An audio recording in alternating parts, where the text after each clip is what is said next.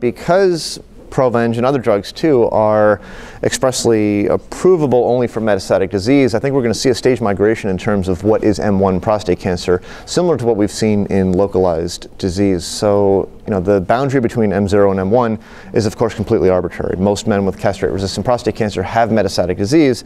It's just microscopic. So the standard bone scan obviously needs a certain volume of cancer to identify a metastasis. Well now, and I think to an extent until recently there has been a little bit of therapeutic nihilism. There wasn't a whole lot of incentive to find the metastasis, so there wasn't a great deal of progress in terms of scanning. Well now all of a sudden you've got treatments which are expressly approved for visibly identifiable metastatic disease. Well now there's more of an incentive to find them. So I think we are seeing trends toward more use of things like fluorine-based PET scans and scanning at lower PSAs, earlier stages of disease to try to to find these metastases. Now that of course has its own implications for our concept of what CRPC is, our concept of what M1 is, and of course for cost. Provenge has a fixed cost no matter when you get in the course of disease, but if you look at some of these other treatments that are administered pretty much on an open-ended, with an open-ended time frame in mind, the cost obviously mounts